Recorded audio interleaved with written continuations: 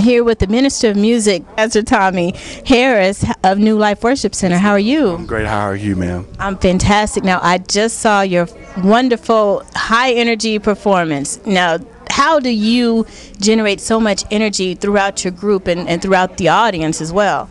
Well, ma'am, it's just about just what God has done for each one of us. I think we all have a testimony, and so when we bring all that together, we can't help but give God praise, and God deserves the best praise out of all of us. Amen. So you've been with New Life since the beginning. How did you come to be the Minister of Music? Wow, that's a great question. The church was planted by Eastern Star and Pastor Ramsey. I've been knowing Pastor Ramsey for about 14 years. His wife is from the same town and he called me and asked me to be his minister of music. Out of all these great musicians in this city, he called me from a little town called Elyria, Ohio, to come out to be his minister of music. So it's been an honor to be part of this great ministry. Well, sounds wonderful. Now, you have new projects, new products out. How can we find them, and can you describe them for us? Yes, ma'am. We have a project out. It's called the Pastor John F. Ramsey Presents New Life Worship Center Praise with a Purpose. We're on iTunes, Amazon. We just released it last month, and so we're very excited. Indianapolis is doing a great job supporting us, and so you can visit us on www.newlifeindy.org, and it takes you right to iTunes, and you will be blessed by the project. All right, well, Pastor Tommy Harris, thank you so much. God bless you. God bless you. I'm Faith McKinney. Follow me. Everybody put those hands up. Put those hands up. Put those hands up. Yeah. I said he did it before. He can do it again. Say God can. Say God can.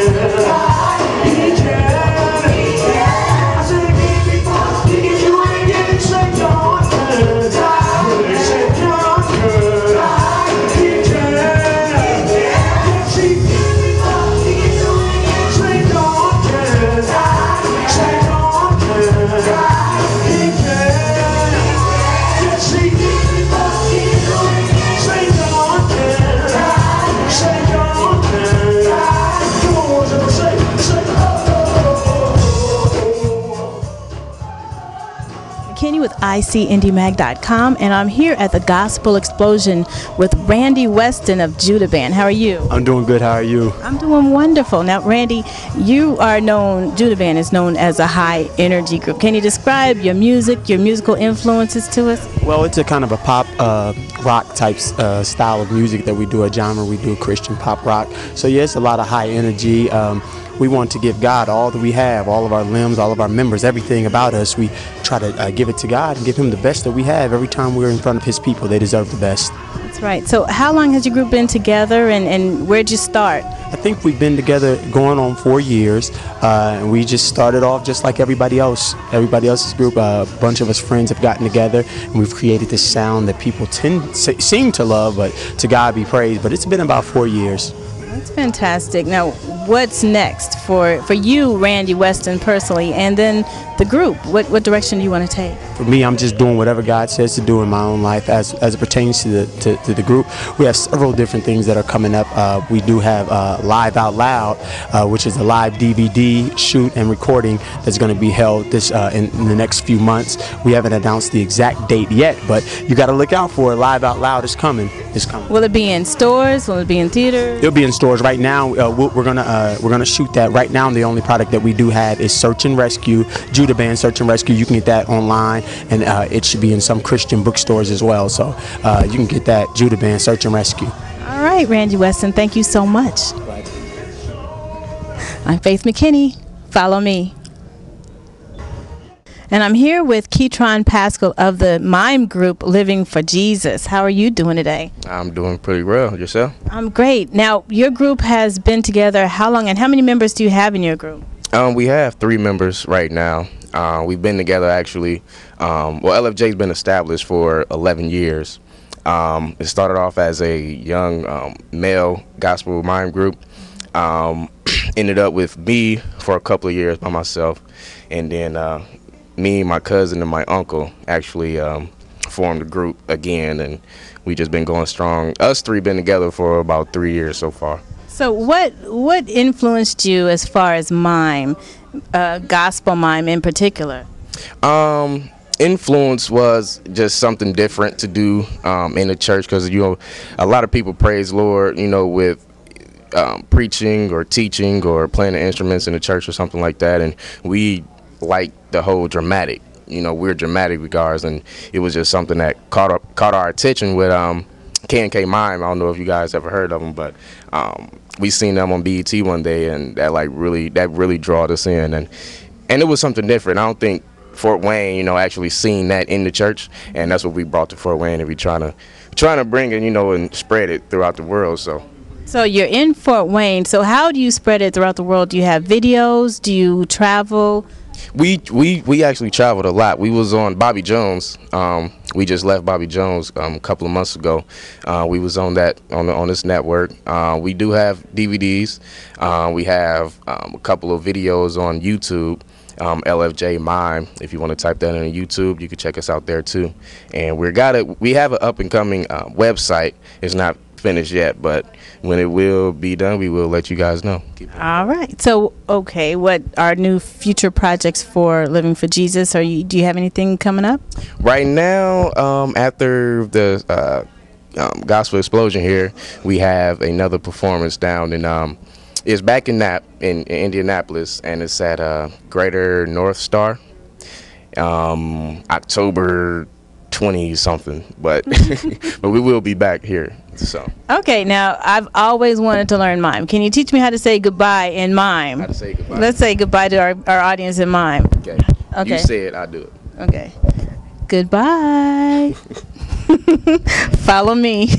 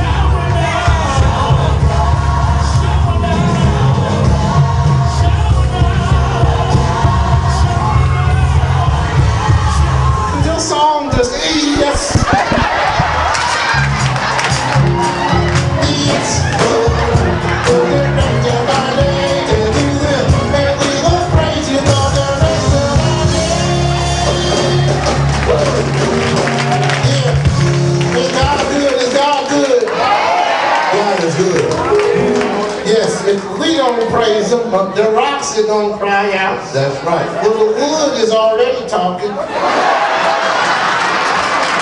not ready for me yet. Y'all not ready for me yet. What's up? Your hand in my back. That's what's up. You know what I asked you, let's take a look, Daddy. You're wrong, man. You're wrong. You know why we're here? Why? Because they like the snow until we fit in the budget. We fit in the budget, go on, tell the truth, shame the devil. Oh, I gotta get my money, I don't care. I'm staying. What if you don't get your money? I'm gonna turn into Chucky up in here.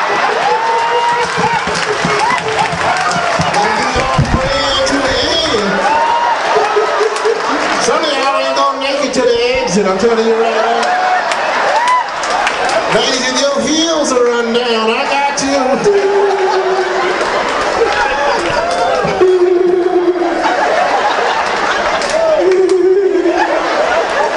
Yo, Woody, what was you doing in the suitcase? Waiting to exhale. What you think I was doing in the suitcase? No, I got asthma. Had me in the suitcase so long, I thought I was T.I. on house arrest. Oh, this don't make no kind of sense, Lord. I don't deserve this right here. I felt like Daniel and the lion there. Jonah in the belly of the whale, Shadrach, Meshach, and a big Negro up in here. I'll tell you right now, I did not deserve this. Hey, Willie, but if you can keep your lips from moving, we might be able to fool me.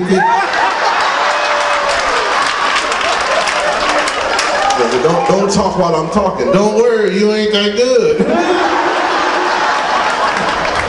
Why you keep touching me? I'm just trying to get you situated. I don't need you to get me situated. I'm straight. Let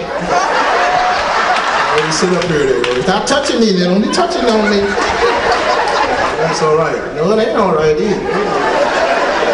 I'm praying against that spirit right now. I rebuke that spirit right there.